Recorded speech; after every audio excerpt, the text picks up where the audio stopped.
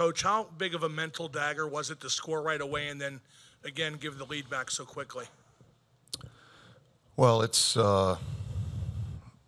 disappointing because it seemed like that was the case the whole series. Every time we scored, we get some momentum and we give it back shortly thereafter. And it's such a game of momentum. When you can hang on to it, it certainly helps your team. Mike, I felt like your team played its best hockey of the season when it was at its most offensively responsible during February and March into April. I feel like they got away from that a little bit with all the odd man rushes in this series. Do you feel that way, and do you have an explanation for it?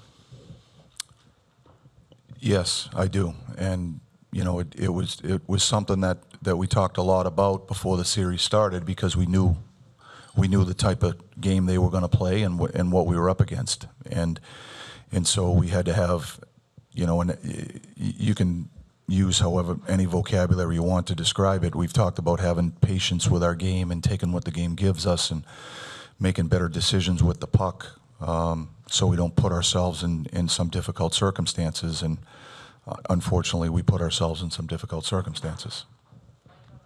Mike, to follow up on that, was the message lost in translation at all? Do you have any theories as to why you got away from the solid, low-risk hockey you were playing in March in particular? No, I don't have an answer for it. You know, the reality is that, you know, we win as a group and we lose as a group, and we're all a part of it. And so we've all got to take responsibility. It's disappointing. We had high expectations of this team. We believe we have good players, and we had the potential to be a good team, and we obviously did not play well enough to win. Mike, when did you get a sense that the series might be getting away from you? I didn't feel as though it was. You know, when you look at the nature of the game, the way the games were played, it's a whole lot closer than the optics. You know, every game for that matter was for the most part, a one-goal game. We might have given up a second one late in the game because we're pressing, but for the most part, you know, it was a fairly even game. And you know, it boils down to critical moments and making sure that, you know, you make the right plays at the right time. And you know, you got to give the Islanders credit. They, you know, I tip my hat to their team. They played extremely well. And so, but from our standpoint, I know we're capable of being better. We didn't play as well as we're capable. Mike, Brian Rust just said, speaking about the Islanders, we can learn from them when it comes to generating offense and using skill out of structure that exists with the team.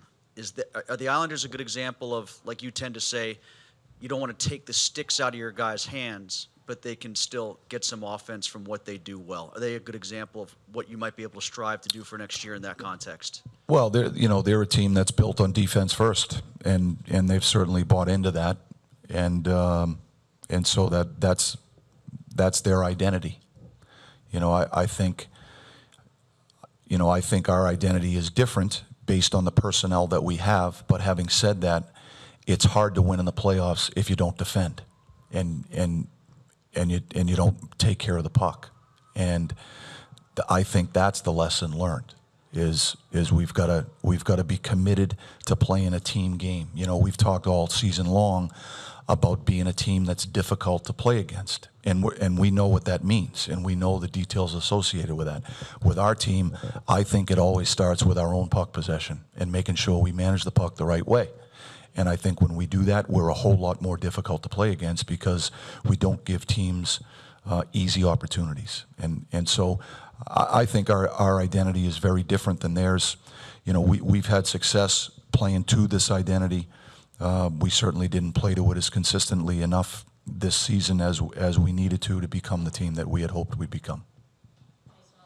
Mike, kind of a two-parter with this, but any team in this position, I'm sure you would expect some semblance of change this summer. How tough is that for you personally, knowing these guys, the relationships you've built with them, and also if there is change, just what direction maybe generally do you think that change should go?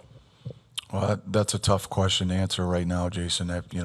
15 minutes after we just lost, I've got to try to, assess the whole thing over the next little while. Certainly, what I will say is that I have so much respect for the group of players that we have. We have great people. They're character guys. They're good players, and our coaching staff has a lot of respect for this group. It's a privilege to coach this team, and but having said that, we have high expectations as well, and when you don't meet those expectations, then everybody's got to take a step back and soul search and find out what do we learn from it, what are the takeaways, and how do we get better, and what those answers are.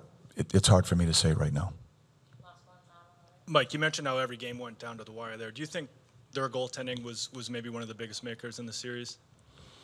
Well, he played extremely well. He made some timely saves for him. You have to give him credit. There's a fine line between winning and losing, and so I think, as I said, we win as a team, we lose as a team. I think it's hard to identify any one position and say that's the reason. I think it's a team thing. It's a team game,